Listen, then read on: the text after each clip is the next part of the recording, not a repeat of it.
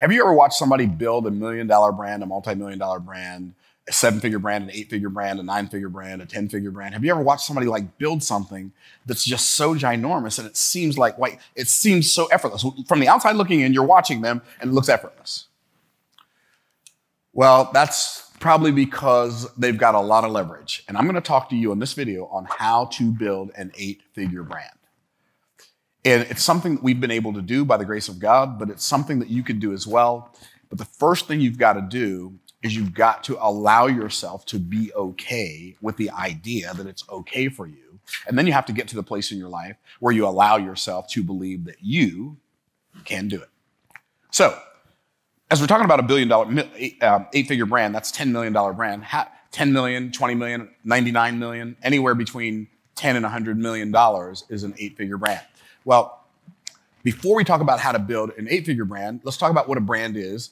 And if you watch my videos for any length of time, you know that I believe that a brand is a name that reminds you of a story, okay, that you'd like to see yourself in. And I'm going to break all of this down like to the nth degree. A brand is a name that reminds you of a story that you'd like to see yourself in. A premium brand is, in fact, a brand is a name that reminds you of a story that oftentimes, like a desirable brand, a brand that's appealing to you is going to be a name that reminds you of a story that you'd be willing to pay to see yourself in. A premium brand is a name that reminds you of a story that you'd be willing to pay a lot of money to see yourself in. And what is it about premium brands that cause us to desire to pay a lot of money to attach somebody else's name, because a brand is a name, to our name or our persona, our beingness? Why do I want to attach somebody else's name to my name? Well, we're going to get into that. So your name, when I say it's a name that reminds you of a story, the name is more of a stage name. Now, a real name can become a stage name, right? But it's a name. Like, my name is Myron Golden, right? So that's my name. The name of my company is 𝐂𝐲𝐬. What does that mean? Well, you have to develop the skills in order to become a millionaire. That's the implication of the name 𝐂𝐲𝐬. Okay, y'all are tracking. So you think about names and what they mean. Some people some people who build businesses, they want the brand to be their name. Ferrari is named after Ferrari. A guy named Ferrari. Mercedes is named after a guy named Mercedes. McDonald's is named after two brothers named McDonald, the McDonald brothers, right? So a brand is a name. Rolls-Royce is named after a dude whose last name was Rolls and another dude whose last name was Royce, right? So you think about a brand and then you think about a premium brand. Well, the brand is the stage name, and the stage name has a story behind it. And the story is the reputation of the brand. So when you think of a brand name, you think of a story. I don't know what story you think of. For those of you who are going to be watching this on YouTube, you can type it in the chat. Like, when you think of a brand, a particular brand, when you think of Nike, what do you think of, right? And most people think of, like, the best athletes. Why? Because Nike was brilliant in getting the best athletes and recruiting them to wear the swoosh, right? So the swoosh becomes like, okay, so when we talk about the name, I'm gonna go right on the board. When we talk about the name, what is the name? The name, and I'm gonna call it the stage name, because nobody's name is Nike. Well, somebody's name was Nike. It was the Greek god of victory. That's what Nike means, is the Greek god of victory, right? So stage name, what is your stage name? It's the identity of the brand, right?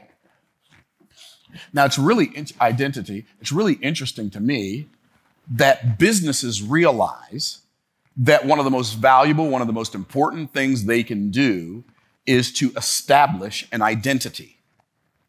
And the identity of Nike is, well, we make the best athletes, but they don't make the best athletes. Like, the best athletes, like Michael Jordan, like Air Jordan's a Nike brand.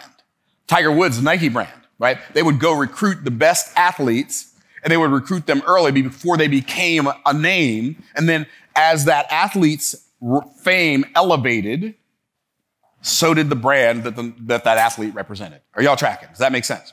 So they understood that it was identity. But see, this is a biblical concept. When God said to Moses, go tell Pharaoh, I said, let my people go, Moses asked a very important question, which didn't make sense to me. I read this first time when I was a teenager. I'm like, why is he asking that question? Who shall I say has sent me? What kind of question is that? What kind of question is that? Who shall I say has sent me? Like, and I jokingly say that, like, when I first read that, I wanted to coach Moses and say, bro, what are you doing? That's not a good question. Like, I would have wanted to ask the question. Here's what I would ask. What can I tell Pharaoh you said you're going to do if he say no? See, that's a question that made sense to me, but Moses didn't have to go there because he knew the answer to that was all wrapped up in who shall I say has sent me, right? Because who sent you has more weight than what he's going to do if you say no. Right? Like, when does a private have more authority than a lieutenant? Well, when he's on orders from a general, right? So the identity is the thing that carries the weight. It carries the authority. So the stage name. And so that identity is going to be represented by the stage name, which it's also going to be represented by a logo generally, right? So you're going to have a logo. And all of that is to make the name easily recognizable, right? So the name's recognizable. Cool. And it's like, my daughter got me a Louis Vuitton belt. Don't tell anybody.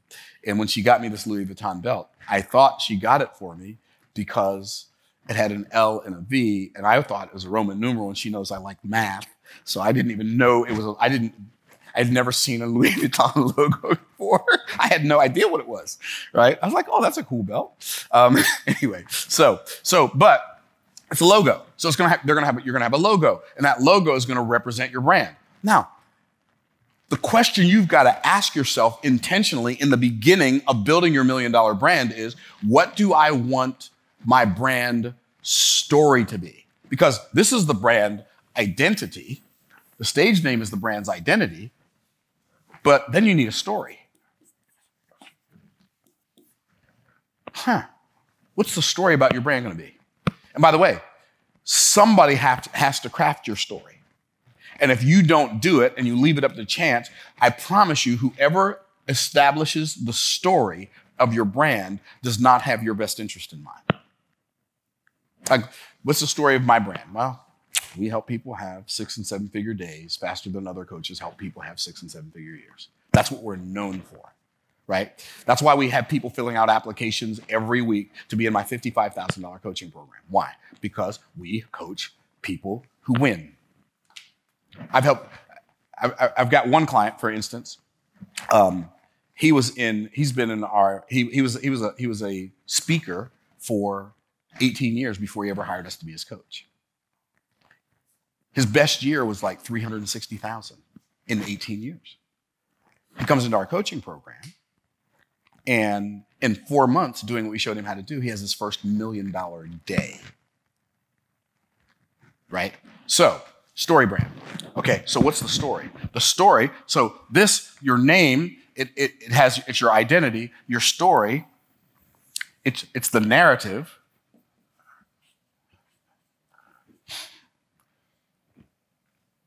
It's the narrative, and it is your legend. What is the legend of your brand? It's like the story that goes out in front of you and makes room for you. What is the legend of your brand? And if you're going to build an 8-figure business, your brand better have some leverage. And the story has to be a story that other people wish was their story. Right? So when you tell us the name, this is what we do, the story has to be legendary. I remember when I got started in a multi-level marketing company back in 2009 after my business had started tanking. And there was this woman, I think she was like 27. She was making $200,000 a month. She came to my house, did a presentation for me, and she had only been in the company for less than a year. I'm like, this is a crazy story. So you know what I did? I borrowed her story to build my story. And so by borrowing her story to build my story, I told her, look, this thing is so doable, right, that there's a 27-year-old woman, 27, I'm old, so 27 is a girl. Okay, there's a 27-year-old woman who's in 8 months is making $200,000 a month. And my question would always be this: how would you like her story to be your story? Right? That was my closing question. How would you like her story to be your story? Right? I just told you a story about a speaker. He's been a speaker for 18 years, and then he never had the most he ever made in a year was $360,000, and then he joins our coaching program. What happens? He has $1 million day inside 4 months. I could say, how would you like that story to be your story? Right? You see what I'm doing? So it's stories. People can remember stories. People can relate to stories. People can resonate with stories. Right? And so you got a stage name, you've got a story, and then this story, the stage name, this story has to increase status. That's the thing. If the story that represents the name elevates their status, they're in. But if the story that represents their name doesn't elevate their status, they're out. For instance, if I said to you, you got a call, let me see, who am I going to use? You got a call from Damon John from Shark Tank. His office called. I'm going to coach 12 entrepreneurs this year to becoming billionaires. And we're considering you to be one of those entrepreneurs. How many of y'all want to be in? How many? Who wants to be right? Now, nobody said, how much does it cost? Where do I have to go? What do I have to do? What do I have to give up? How many hours a day? Nobody asked any of those questions, right? Why? Because Damon John's story brand, his legend, is he's a shark on Shark Tank. He's helped businesses succeed. So you believe that attaching your brand to his brand will elevate your status. Does that make sense? So the question becomes, what can you do in your brand to show people that by attaching their legacy to your legend, it elevates their status? Because here's what people want to do, whether you know it or not. They want to use your status. They want to use your brand. They want to use your brand as the foundation for their brand. That's what they want to do. That's why when people are talking to you about what they've done in the past, they always give you brands that are easily recognizable that they've done it for. That's why people name drop. People name drop because they're using somebody else's name to elevate the status of their name, because that's why people take pictures with celebrities and post them on their social media. Because this person's brand is elevating my brand. Are y'all tracking? Is what I'm saying making sense? So the question I have to ask, the name, it doesn't really matter. It doesn't really matter what the name is. I mean, it helps if the name has something that it pictures, right? Like if you got a name that represents something, like people say to me all the time, man, you have the perfect name, Myron Golden, right? Right? So, and I didn't have anything to do with that. I was just blessed into it when I was born into it. People ask me sometimes, is that your real name? Yeah. I mean, granted, I'm just telling, like if I was going to do a stage name, I'd choose Golden, but I wouldn't have chosen Myron. I mean, I'm glad I have it now, but I wasn't so happy about it when I was a kid, right? So when people hear your name, what is the story? What is the story that you want to be known for? And I'm going to tell you the best way to make your story legendary. And it's really a simple biblical principle. He who will be greatest among you, let him be servant of all. The only way to elevate your brand story is by doing things to serve people other than yourself. You got to serve somebody other than yourself. You have to serve them in a way that gets them a result that a multitude of people would like to have. I think about Russell Brunson, man, and how he built ClickFunnels, and it's a it's a 9-figure business. It might even be a 10-figure business. It's probably got a 10-figure valuation. And he took a software company and with 0 venture capital funds and scaled it to over $100 million in revenue a year. How do you do that? Well, here's what he did. He got 4 case studies. 4.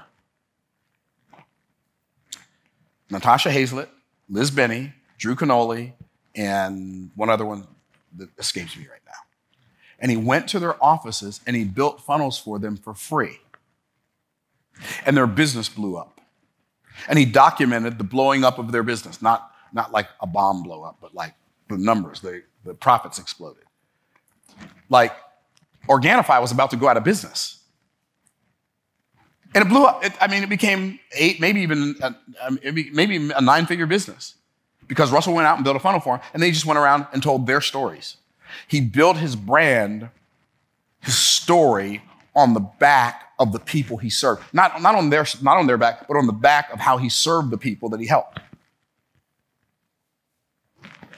Like if your brand doesn't have a story, you haven't helped enough people do enough things that are significant enough for people to care. It's so simple. Whatever it is. Like, I had a guy here who was here for the challenge. His name was Jabez. He was here for the challenge a couple weeks ago. He lost over 100 pounds. He did a couple YouTube videos and his channel blew up, with some shorts, over 300,000 subscribers in 30 days. Like, you need a story that is like unparalleled of some kind for whatever niche you're in. And so if you can make, if you can make your story elevate people's hope of elevating their status, if it infuses hope in them for elevating their status, people will buy your brand. And the bigger the payoff from the story, the more people are willing to pay so they can elevate their status with your brand. They'll pay a lot of money. It doesn't matter if it's fitness, it doesn't matter if it's finance, it doesn't matter if it's relationships, it doesn't matter.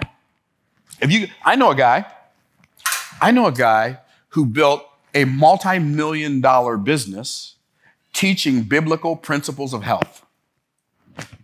He wrote a book called Why Christians Get Sick.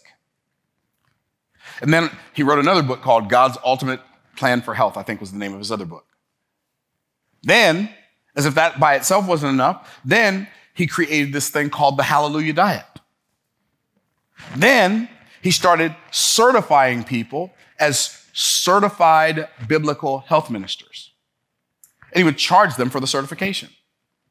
And people started getting all these results because he was just teaching them, hey, go eat the stuff God told you to eat and stop eating the stuff he told you not to eat. And people got healthy. Imagine that. And so as a result of that, he built a multi-million-dollar business on a couple of different levels. He built a multi-million-dollar information marketing business and a multi-million-dollar multi-level marketing business. You know why he built a multi-million-dollar multi-level marketing business? Because he didn't lead with a multi-level marketing product. He led with his own brand, and then he made his multi-level marketing company his supplier, his vendor, not the forward-facingness of his business. And so anybody can build a successful brand if they figure out something that helps people in a big way. And when they help people in a big way, whatever that help is, a whole bunch of people want it. Like, that's the secret. That's the secret sauce to building a brand. And then people will be looking to pay lots and lots of money to add your brand to their name so they can elevate their status and create a new story that other people will pay to be a part of. That's how you build an 8-figure brand. What are the components? The components are a stage name, a name that can be represented with a logo, a story that has legend and status that creates legacy, and boom, congratulations, you're a brand. Hopefully that helps. Hopefully that helps you too. See you in the next video.